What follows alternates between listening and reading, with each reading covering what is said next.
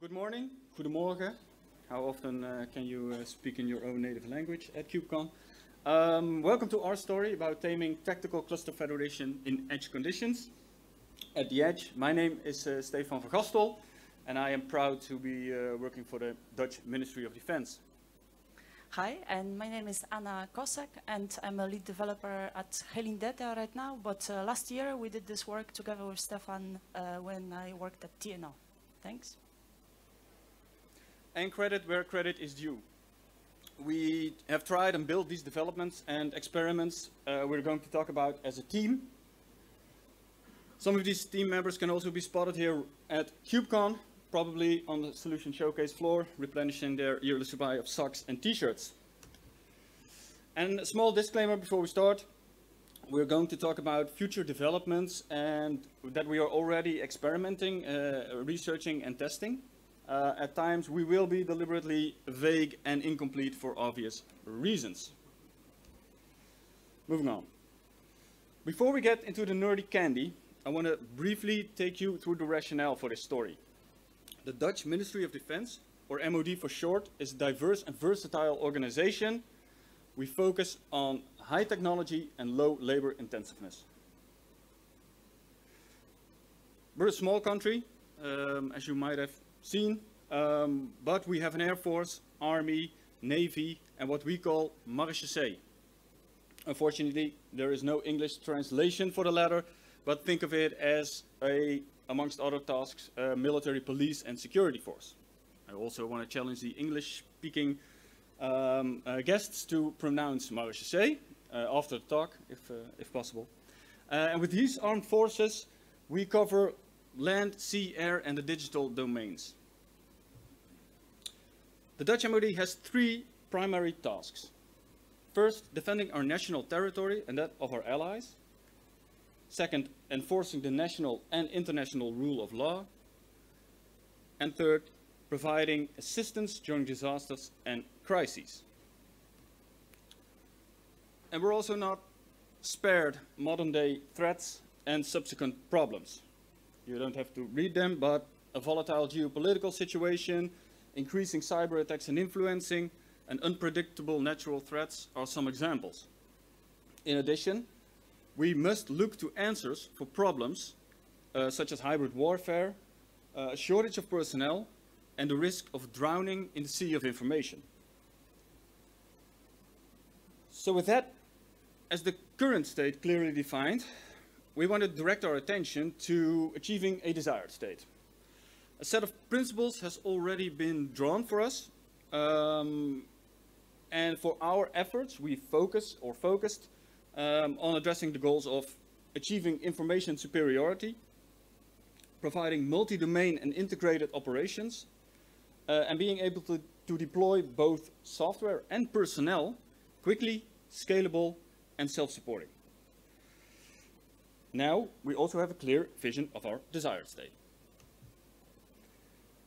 We enlist the help of TNO to help bridge the gap between the actual state, the current state, and the desired state, and help us determine which steps we need to take or need to be taken, and which technologies we need to be explored. TNO is an independent research organization whose goal is to make knowledge applicable for companies and governments. Our goal was to improve situational awareness and decision support through information superiority. And the most important parts of the research program that followed, and we had, was a clear plan, what we would, but also would not investigate and research, the assumption that future command and control systems will be built and run cloud natively. So also the assumption that every vehicle, be it land, sea, or air, will have a form of Kubernetes running to facilitate this. And finally, the premise that we want to experiment as much as possible. So in a nutshell, how do we improve on collecting data and drawing a snapshot of a situation this way into deploying modern, high-tech, autonomous sensor platforms like you see here, leading to this kind of common operational picture. It's quite a challenge, even if you only look at the technological aspect of it. Because what we want is technology to help us create a concept in which software is flowing out, is sent out, and data, for example, sensor data coming from vehicles returning from a patrol or a reconnaissance mission, is brought back in. Where small adjustments based on fast analysis by, for example, on-site data scientists can be made at the edge, resulting in retrained models and then redeployed as software. And where joint, multinational and public organizations can work and federate together within their edge or connected cloud context. And where beyond that edge, at the edge of the edge, or what you could call the fog, independent drops are self-sufficient in their information gathering and analysis. And finally, where we know a tamed and controlled edge situation of chaotic, but alternately systems leaving and joining the collective we refer to as a federation of clusters and systems. Well, edge computing is a broad concept with different interpretations. The usage conditions and environments in which it takes place are generally the same or generally similar. Systems are designed with the premise that there is a stable connection to the cloud, but taking into account the situation in which this is not the case.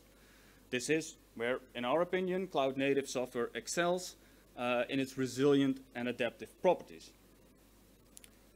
But we have to turn this around and use these properties from the assumption that we usually have a complete lack of connectivity, taking into account the sporadic occasion in which we have a possibly small bandwidth connection during physical deployment, being away from a compound or home. And while these principles for non-military and military edge applications are likely to be similar, the circumstances, conditions, and environments are likely not, and tend to be more extreme and constrained in the military case. Some examples. Both edge locations. You could also think that both locations would benefit from computer vision models running. On the one side, computer vision models running to detect vehicles coming into a drive-through and enabling personnel or staff to help them. And on the right side, computer vision models detecting vehicles approaching a checkpoint or a gate, enabling or activating personnel to inspect. Same use cases, vastly different locations. There's no cell reception far away in the desert. Another one, where slow or a lack of information about traffic, well, traffic doesn't really apply to the right side, but routing, positioning, weather, and other information could endanger a happy customer and profit on the left side, but could endanger life and a successful mission on the right side. And both these bad boys want to detect vehicles and other relevant objects in their vicinity or remote vicinity. Now again, conceptual idea of the use case is the same, but the level of environmental circumstances and requirements and constraints are most definitely not. So, now that you hopefully have a good idea of the background challenges and ambitions for this story, we can fast forward to Kubernetes Cluster Federation and how it helped us realize this future picture. And when we talk about federation, we're not talking about the federation. Sorry, Jean-Luc. We talk about Kubernetes Cluster Federation, and I quote, multi-cloud or multi-region implementation for centralized deployment and management of applications and services across multiple Kubernetes clusters. And as with everything within the Kubernetes ecosystem, there is plenty of choice in tools and projects that meet this need. Anna will now take you down the rabbit hole of Kubernetes Tactical Cluster Federation and show you what we found. Thank you, Stefan. So let's think a little bit about what kind of, what kind of federation we would like. So here we call this tactical federation because really we want a set of devices that are somewhere in the field, in geographical location, in vicinity of each other, to be to create an ad hoc cloud that would be resilient, distributed, and collaborative. For this kind of cloud, we have a few wishes. So first of all, we would like this kind of cloud to be able to regroup. So that means that any vehicle could come or go from the federation without affecting the rest of the federation. We would like the vehicles and the clouds to be aware of its surroundings, wherever it is a distance from each other or networking between each other. And we would really like to be able to observe the federation, but from the point of view of a specific vehicle and not a bird view. So exactly how it is in the field, you only can see what you can see. Okay, so how would that work? So we have a simple scenario that we want to take you through. And just to explain what we have. So here we have 3 clusters in a federated cloud. We have a cluster A, B, and C. And now cluster A has quite a lot of computation, so it can compute something, perhaps a bigger vehicle. And but this cluster doesn't really have any data source. So it's looking for a camera in the area to collect some data to observe the environment. So there are two cameras, B and C, and they are pretty similar. However, the networking conditions to one are better, to the other one are worse. And cluster A would like to deploy a distributed streaming application. Therefore, networking conditions are important. So we would like to deploy this networking, this streaming application from cluster A to B or C and stream. And that means we need good networking conditions. So we would choose cluster B for that. Now cluster B is chosen, and the network is amazing, but we know we are at the edge, so we make it stateful just in case. We start streaming the data back. We have application running on the cluster A and cluster B to facilitate the connection. All right, as we expected, cluster B, its scanning pattern took it away somewhere behind the mountain, and we lost the connection. And now the federated cluster is much smaller. So that means we still have the cluster A, which deploys the application, but what should the cluster A do? Like how long should you wait for cluster B to return? Should you maybe reschedule this application? And what we want is to have an agreement between two clusters in the federation of how long they could be disconnected and how long is too long. And if the time passes, the cluster A can decide, okay, I really need this application, I'm going to reschedule it to the cameras that are available. And if the cluster comes back within a specified time, we just continue streaming. Like nothing happened, because we are at the edge. So not really high expectations, right, from this use case. Totally reasonable for edge application. So let's see how we can make it happen. So first wish that we had, that we talk about, was that we want to join and leave the federation, and we want this to be natural and expected. So here we have a red federation, and car green is part of that federation, and then card green would like to join another federation, leave and join another one, and never come back. So that's what is our wish, how it would look like. And now we tried kubefed for that. So kubefed is creates hierarchical federations, quite known in the community. So it has 2 types of clusters. It has a host cluster. Oh, that's weird. All right. It has a host cluster and then 2 joint clusters. And hierarchical means that, well, there's one more important cluster than the other, and that cluster will schedule applications on others. So use it as resources. Oh, sorry. So joining this cluster as a green vehicle, it's fine. It's as many as one can join. But now leaving the application, the federation is slightly more difficult because if it's the blue one that leaves, there's no federation anymore. Because everything is broken.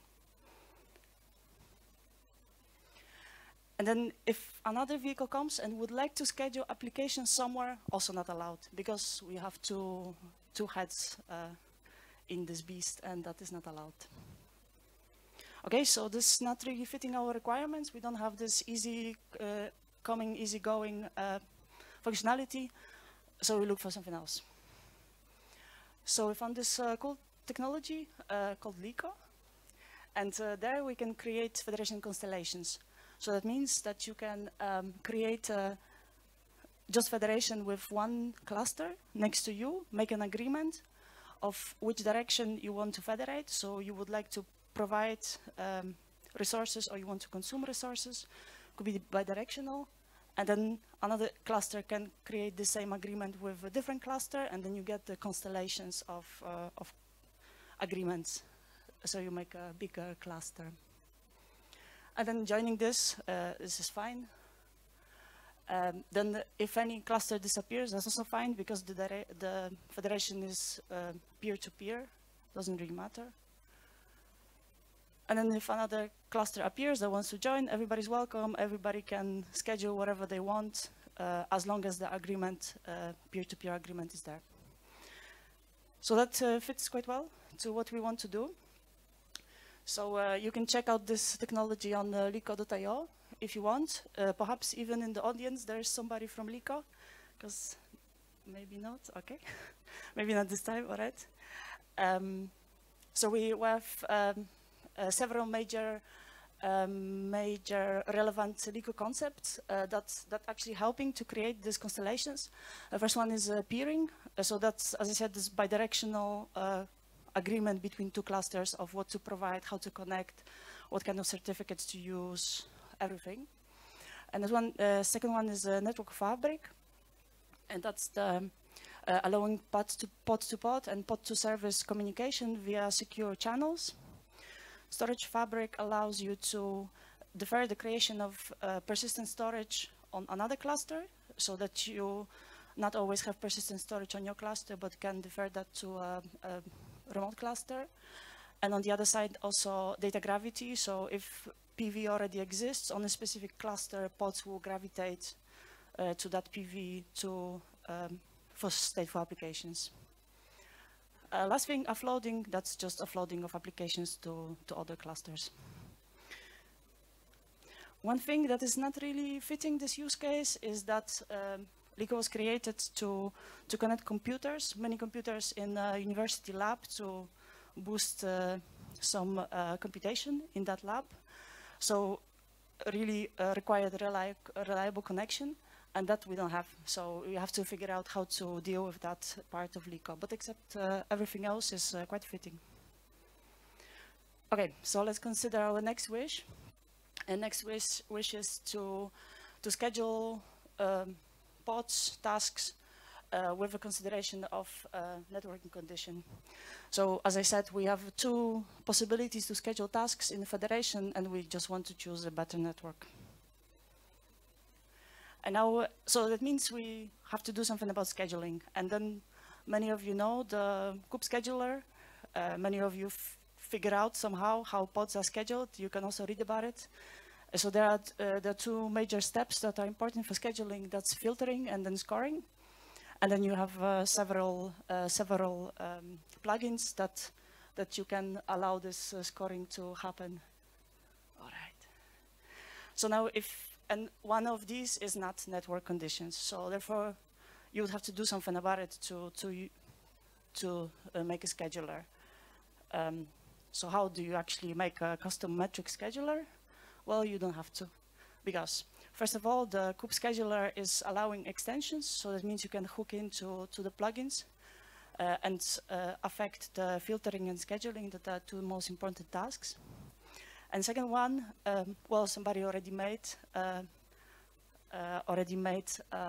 telemetry aware scheduling, and that was Intel. Thank you very much. So that means that we can hook up something to the scheduler, give it a metrics, and all we really need is this metric to reflect the network conditions. So that's the only thing we have to do. And for this, we use optimized link state routing protocol, OLSR.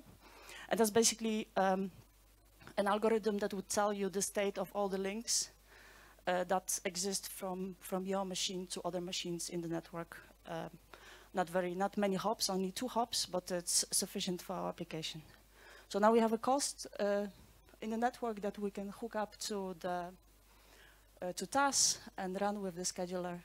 So basically, all you have to do in TAS is to create a policy, custom resource policy, and you have to supply only 3 things. Schedule metric, that would mean that you want to minimize your cost, so less than, that's a minimization. And then we have two rules, when not to schedule and when to deschedule.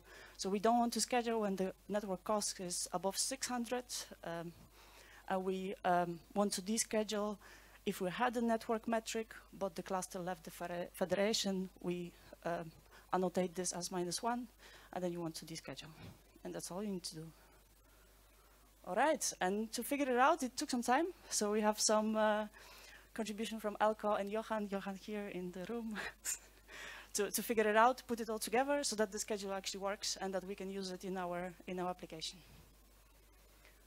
All right, so how do we put these things together? So we basically needed some kind of test bed to run this, to figure out, okay, all of these pieces that we selected, would it even work if we screw up the networking? So what we did is build this federation of clusters. We built 3 clusters. We did a bidirectional federation between them, deploy a streaming application, and then, screw up with the network. Okay, so I will show you how it's built from ground up. We have two VMs for each cluster. We build them with multipass. Then we use Terraform to install Kubernetes with already a kube scheduler as a scheduler, vanilla Kubernetes, nothing special. Then we install Liqo and OLSR. Now Liqo starts working, and then how it works is that it actually creates a virtual kubelet on each on the node. So that means it looks like you have just very big nodes here available on this cluster. So that means a normal scheduler would just choose one of these nodes to deliver applications, to schedule applications. And that would, of course, also happen on the other clusters, but just too little space to visualize this. All right, so now we have Terraform that replaces the scheduler, adds the extensions to the scheduler. So now we have TAS as a scheduler. And then what happens is that from each OLSR application, we get the network cost. And then we also implemented custom metrics adapter that would get this metric and put it, make it available to TAS, so that TAS would always know what is the networking conditions between those 2 clusters. Okay, so now we want to screw up with the network, so we use chaos mesh to do that, allow it to degrade the network. Okay, now we deploy our applications, also use Terraform for that because we want everything to be automated in this experiment. We don't want to click anything. Okay, so now the application is going to, as we said, to cluster green. And now you can see that we have this on the virtual node, we have actually shadows of the objects that we want to deploy. And this is done by the Liqo resource reflection. And then actually the PV is created on the cluster, on the green cluster, and we have a reflection here of the PVC on this cluster. So now from the point of view of the blue cluster, we know exactly where the application is, where the PV should be on the other cluster. So we have a full observability of where are our applications. Oh. All right, now we want to change the network again. We want to disconnect green. We do that with chaos mesh. And while we disconnect green, while we disconnect green, we can still see the shadow of the application. And then this application will not be rescheduled because we can still see it. And we have this deferred unjoining that we set up, that you can set up for any amount of time. It would basically tell cluster blue, not to deschedule anything yet, but wait until the time is passed. So the cluster connect again, the Liqo resource reflection kicks in again, and everything is fine. The application works as expected. All right, and this testbed was made by Geert. Yeah, all from the ideas to implementation together with the team. Okay, one more wish. I'm almost over with my wishes. I want to really have the view of the federation from the point of view of one cluster. So all that one cluster can see, I want to see in the visualization. So that we asked Claudia to make this, and she did. So now I will show you a video of what we're going to see. So on the left side, you can see a command line. At some point, something will happen. And on the left side, you can see a view of the cluster. So we are cluster blue. So we see ourselves, soon we'll see other clusters. And here you can see on the timeline what is actually is happening on the cluster. So all the events, all the pods happening, that will be visible here. And we have OLSR network cost, that is also a timeline. Okay, so we start.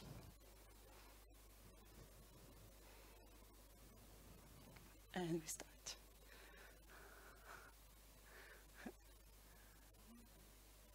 And we don't. All right, yes, started. Okay, so we start with nothing, then we read Kubernetes API to find out what exactly do we have. And now we have one cluster. Now another cluster appeared, we start pairing with it. Another cluster appears, we pair with it, so that you can see we already have virtual kubelets on our cluster. Now we also start getting the network information from the cluster.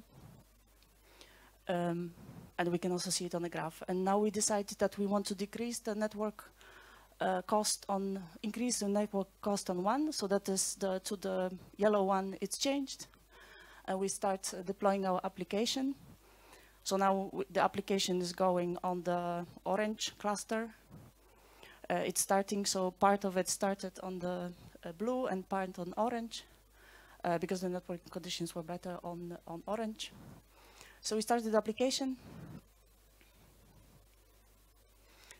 All right, and we have data flowing from our streaming.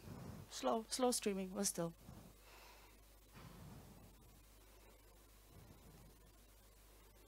Okay, so now what we're going to do is going to disconnect the cluster orange. We want it gone.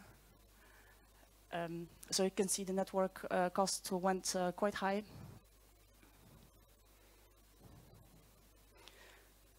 And now we put it back, so the cluster came back, and now we can see it is back to being connected. You can see here it's back to being connected.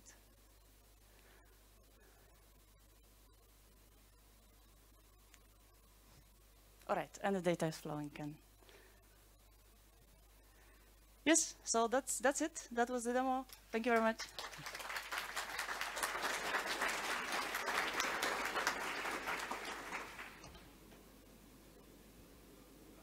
All right.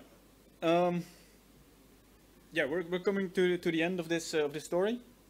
We also learned a thing or two. All team members have some wise insights to share. Feel free to download the slides. They're already on the SCAD app, so you can read them in detail.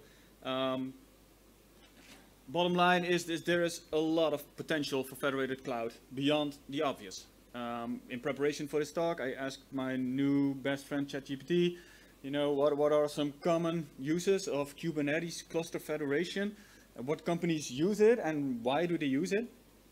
And he keeps coming up with lists of, the big players with all the same use cases. So connecting multiple clusters over multiple geolocations or multiple physical locations.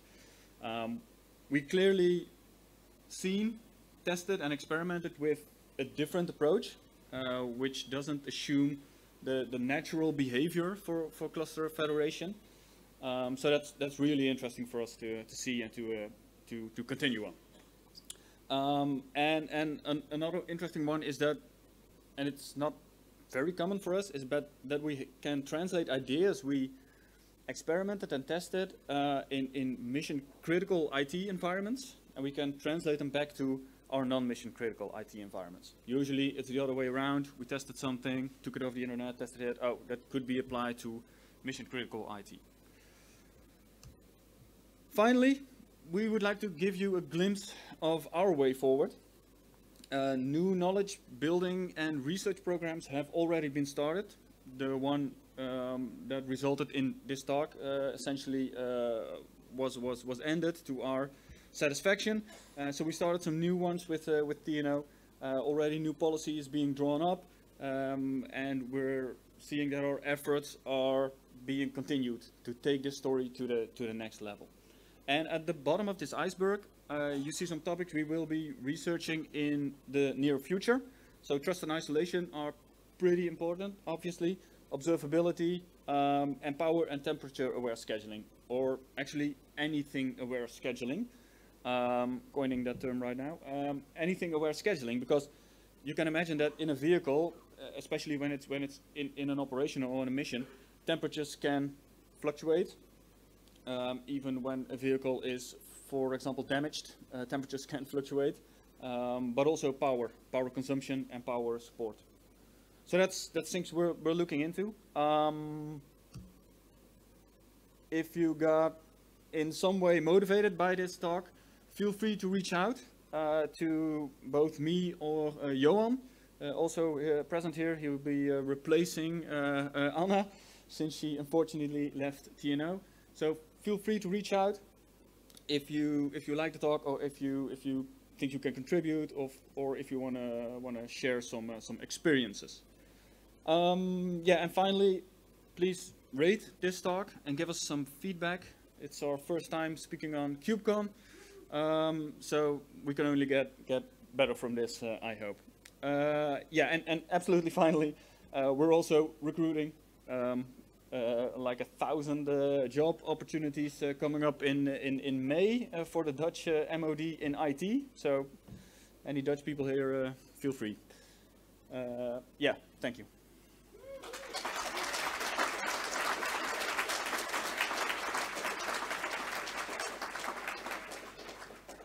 Any questions? I see we have 3 minutes.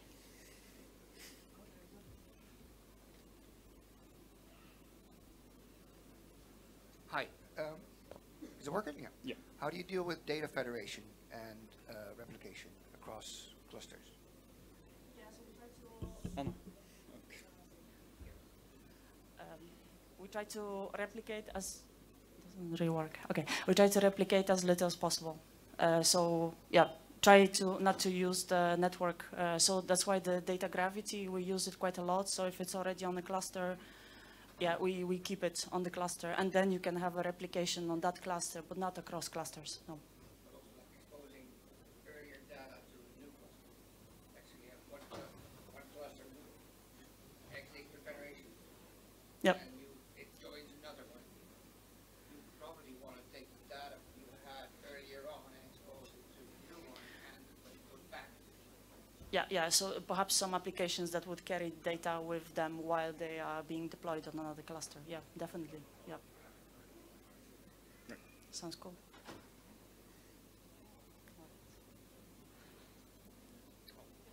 Hi, thank you for the presentation, first of all. I was wondering, how do you handle this situation in case your edge device with a PV gets compromised? So somebody gets access to this device? How do you revoke the key or accessing your main cluster, and how do you protect that PV that is in there? Thank you. Yeah, like we showed you in the iceberg, this research is far from complete. So that's an open question. Obviously, we would be cryptomatically securing stuff, but yeah, that's definitely an open question. We're first checking the concepts and. So we do use certificates and keys between the clusters. So when there's a federation, there's clear agreement based on keys and certificates, and that could be revoked. But then, yeah, it have to wait for check to be revoked, right? But there's some other research being done in other parts of the world that would actually allow revocation of this. So you have 2 levels of certificates, and one is revoked, and that you cannot use the second one because the first one is revoked. So you get instantly removed from the network. Yep. Yeah, and I'm from Canada, so our federal government is Yes, also exactly, facing from Canada, that's the right. same yes, challenges. Yes. Yeah. We have a couple ways of doing it, and it's still being tested right now, so experimenting. Exactly, yeah, and then it's based on some kind of trust metric, right, that you could evaluate and then decide in or out. Yeah, super cool. Thanks. All right, that's it. Thanks, and have a great lunch. Thank you.